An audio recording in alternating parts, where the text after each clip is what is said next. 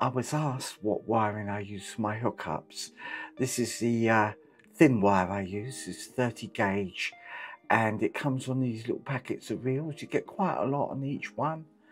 And the really nice thing is it's really good quality wire, and it's also silicone covered, so you can just strip off the covering with your fingertips and it rolls up into twisted runs very easily. I like to use connectors rather than hard soldering. It makes troubleshooting easier. And I would just say go and get yourself one of these little dupont connector sets. Most of the connectors you won't use, and as you can see in the top middle there, I've run out of 3 pins. The other thing is, on the left, the silver things on the left are the male pins. You'll barely use them most of the time because the pins will be on the flight controller, but the right hand side are the females that go in these DuPont cases, and you'll use a lot of them. So find a source of just reels of these, and like that you can just add more as you need them to this kit. Also, if you be taking ends off of servos or taking a servo out that's broken, just take off the 3-pin connector off the end and put it in your stores. Don't waste them. You'll need to get yourself a really nice crimper. It's worth spending a bit more money on these and getting a decent one. And this is the connector as it comes off the screw. On the left is the cable clamp, and in the middle is where the wires make the electrical connection. They get crimped over as well. I'd also recommend you get some sort of magnification. I found these sort of headband magnifying glass things really good because you're not holding them, and they come in a variety of powers. And this is one of those DuPont connectors. I place it in the crimp. You see it's a 0.25mm, and to stop it falling out, I click it down just a little bit, then prepare your wire. For these thin ones, I like to strip a bit more than normal and fold it over. And then you put it into the clamp it down with your hand, and you get this result. Now I find on the very thin wire, the actual wire clamp at the back doesn't really bite in very well, so I tend to use just a pair of flat needle nose pliers just to cinch that up. This is the camera support I use. I just made this up in Tinkercad. The holes are angled to fit the O3 unit, and it points the camera quite a long way down.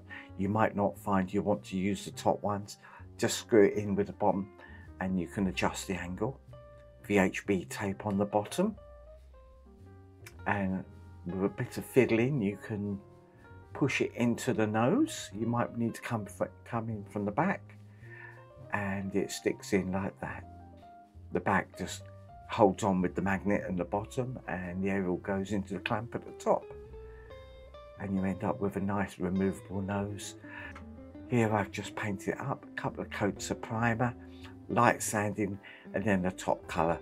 I find that's good to put paint on it because 3D prints, if they get dirt on them, it gets in between the layers and you can't get it out, and they start looking shabby. These are one of the 12-volt adapters, so it's a DC to DC adapter. Takes anything up to 6S in. Well, actually it takes about 7S in, and it gives, in this case, a 12-volt solid output. That's going to be for the LED lights with power in on the left, and I've set up 2 leads of 12 volts on the right. This is close up on the LED lights. They've got a sticky bit on the bottom, and if you peel that off you can see cut points where you can cut these LEDs. But where are the cut points? If you look at that tiny little dot, that's where each of the cut point is.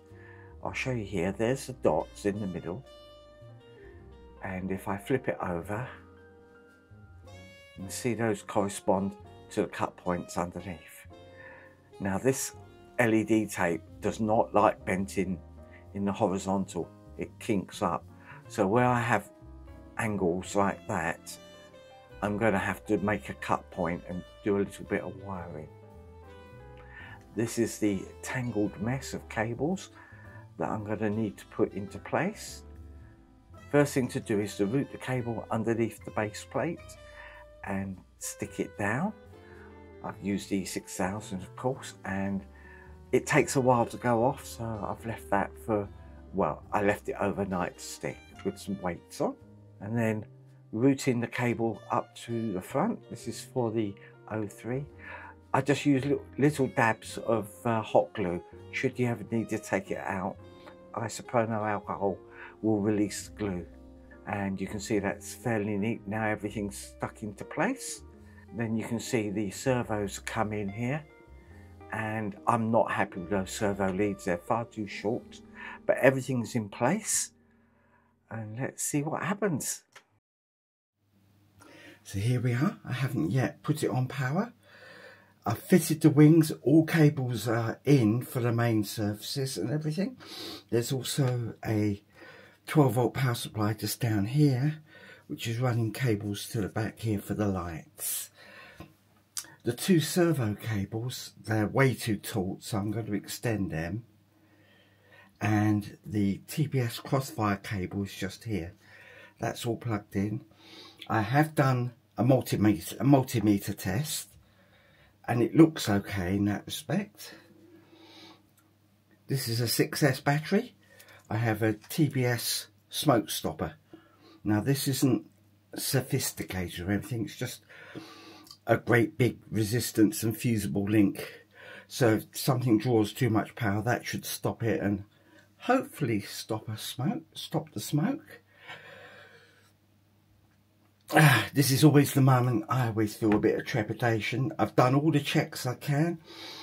All cables go to the right places. The cable matches. I don't think I can test anything more. Let's plug it in.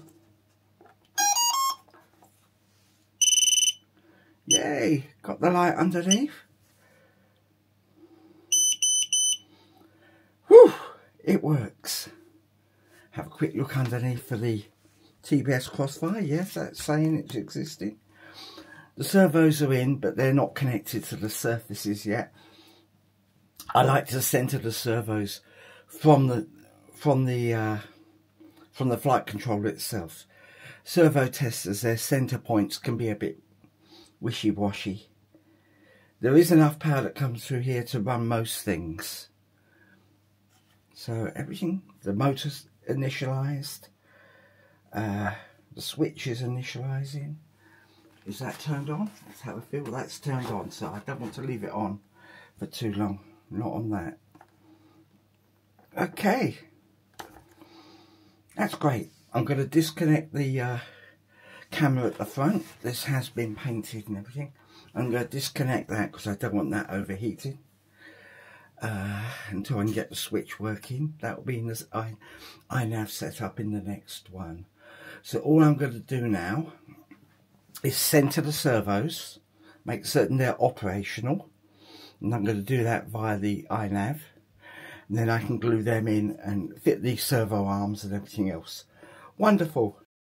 The servo leads have been extended, not by a huge amount, but that will allow me to route them neater within the plane's bay.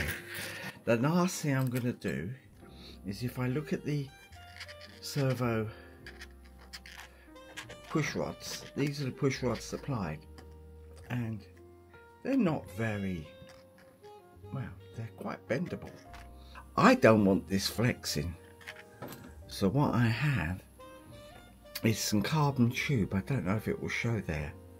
I'm going to cut this in half, and I'm going to sleeve each of these push rods with the carbon tube, and that will allow me to have more confidence in these will not bend.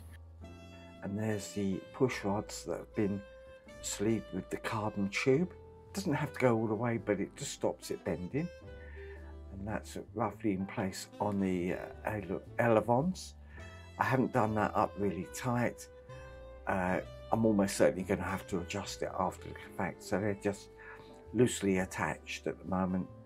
And then I can move on to sticking down the servos and tidying up the wiring underneath the wings.